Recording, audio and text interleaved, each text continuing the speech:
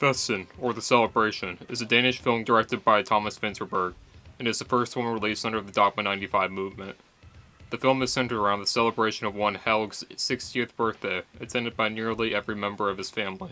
Tragedy had recently struck in the family, as one of Helg's daughters, Linda, has recently committed suicide. Behind this suicide is a dark and unearthed truth, held onto as a deep secret by a select few.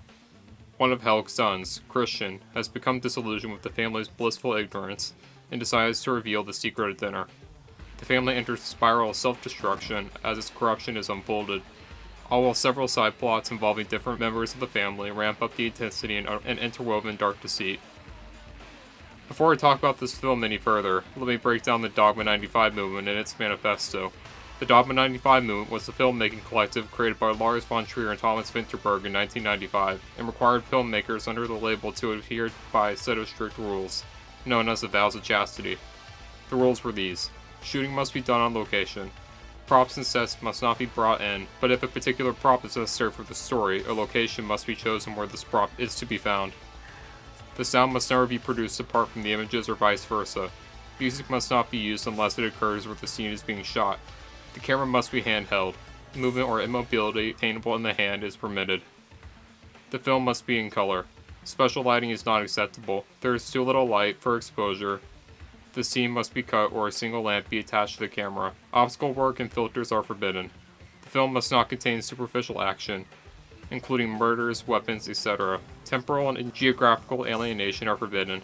That is to say that the film takes place here and now. Genre movies are not acceptable. The film format must be Academy 35mm, and the director must not be credited. Films released within the Dogma 95 movement include a few films which end up being popular within the art scene. A few of them being The Idiots, Julian Donkey Boy, Italian for Beginners, The King is Alive, and, of course, Festen. I'm a huge fan of the Dogma 95 movement, and even wrote an essay on it for my AP English class when I was a junior in high school. I wrote at about 2 in the morning while smoking a ton of weed, taking amphetamines, and drinking hard liquor. It's definitely at least an interesting read. Festen is often considered to be the best film released under Dogma 95, and I'm inclined to agree. My favorite of them all used to be Julian Donkey Boy. That was before I developed severe schizophrenia. I now find the film to be an offensive study of a caricature of a schizophrenic, mostly written and acted as a complete stereotype. I'll definitely be reviewing the film soon and giving my extensive thoughts on it. Anyway, more about Festen. Festen is the most intense, raw, experimental drama I've ever seen, alongside Gaspar Noé's Irreversible. The subject matter, deftly edited intertwining stories, acting, and frenzied camera work all make for an expressive, involving work which feels believable. It's one of those films which is so engaging that it made my blood boil, wanting to shake the more ignorant characters, slap them, and yell, "What the fuck is wrong with you?" The injustices of the first half of the movie are paid off by the end, leaving the family members in a realistically awkward and catastrophized state. The film has been labeled as a black comedy drama, but its sparse elements of black comedy only serve to exponentiate the tragedy of the film's family.